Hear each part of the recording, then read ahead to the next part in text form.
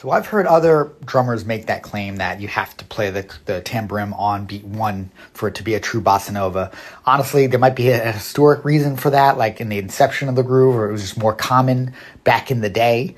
But honestly, like any Latin groove, they can be switched. So if you look at this book, which is Brazilian Rhythms for Drum Set by Duduca da Fonseca and Bob Weiner, he talks about both versions. So here's the version you're talking about. And here's the opposite version where you just reverse the measures. And he says here, now we will reverse the measures. As in samba, the choice of which way to play the pattern is based on the phrasing of the melody.